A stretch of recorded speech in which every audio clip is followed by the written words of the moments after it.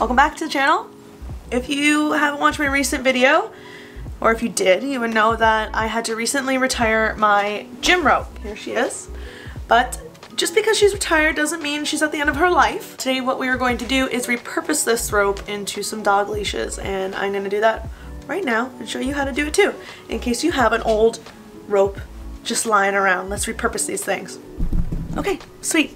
Let's get started. Let's talk about the materials that you're going to need and the tools that you'll need to make these dog leashes today. You're going to need a measuring tape, strong scissors or a sharp knife, a lighter, and of course you're going to need your used climbing rope and some locking carabiners.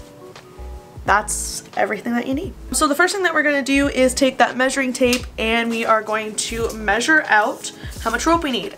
I'm just going to make some standard 6-foot leashes today. For that I'm going to need the 6 feet for the leash, plus some more for the ends where we're going to tie knots. So about 9 feet is a good measurement. That gives us some wiggle room on the ends. Okay, let's get that all measured out real quick. Now that we've got our measurement, we're going to throw that to the side, take our sharp scissors and cut the rope. Now that we've got it cut, the next thing that we are going to do is use that lighter that I was talking about to singe the ends. So basically when you cut it, it will look something like this. It'll be, ooh, look at, I'm like a makeup person. Look at that. But it will come out all frayed. So we need to burn this to seal it so that when you're using the rope, it won't fray to shreds. Get the ends all kind of melty. It's not gonna like catch fire or anything, so don't worry about that. But get the ends all nice and melted, and then you can press it into like something. It doesn't really get that hot, like I'm just using my fingers right now. It's warm, but it's not burning me, so there we go. You'll see that it's all nice and hard. Okay, sweet. Now that we have both the ends all ready to go, now I'm going to tie the knots in the ends. I'm going to start with the knot that will get the carabiner that will attach to, you know, the dog's collar or harness, whatever. On this end, I'm going to tie a figure-8 knot on a bite. Why? 1, because I like the way it looks, and 2, it's going to be super strong. There's no way in heck that it's ever going to break. Okay, so let's tie that figure-8 on a bite. You just want enough on the end for it to fit the carabiner. Make sure, just like when you're tying in, that you're going to pull on all 4 ends. So 1, 2, 3, and 4. That will tighten up the figure-8 quite a bit. You want that nice and tight so it doesn't undo. This end here, this one is fine. I only have a couple inches of rope. If you have more, you can cut it off or just retie again.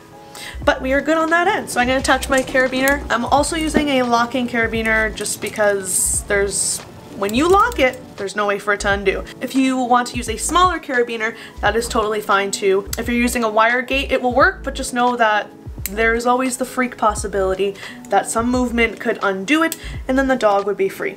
With a locking carabiner, that's never gonna happen. Now let's do the handle end. On the handle end, I'm just gonna make sure that I have enough of a loop for your hand to fit, so that's kind of up to you. And on this side, I'm just gonna do an overhand knot. And again, with this one, we don't want too much tail here, just enough. Cool. There we go. So we are done the leash.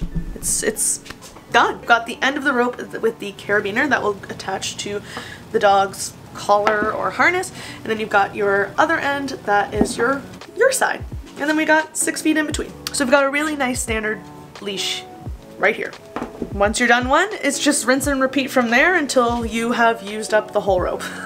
And that's it. And then from there you can give them away to your friends and family, or you can sell them off. That is what I'm gonna do. I'm gonna sell these ropes, but I am giving all of the proceeds to charity, and it's gonna be a charity of your choice. How do you get your charity chosen for all the funds? 2 simple things to do. Number 1, subscribe to the channel. And number 2, comment below the charity that you want to receive the funds from the sales. Pick some good ones. Pick some things that you're passionate about and write why it should go to them. Keep your eye on this channel as well so you can see how much we've raised and where the funds end up going to. More details for this are going to be in the description below. And if you are wanting to purchase one of the leashes from me, that's amazing. Just slide in my DMs over on Instagram. I will put my handle here, right here. Sick! I cannot wait to see how much money we raise with this. I'm excited. And I really hope that you enjoyed this video and maybe got some inspiration to repurpose your old rope And remember guys, if you are not subscribed, please subscribe to the channel so that you can be part of this incredible crew that keeps growing each week. Alright guys, thank you so much for watching again this week. I really appreciate it, and I will see you in the next one. Ciao! Bye!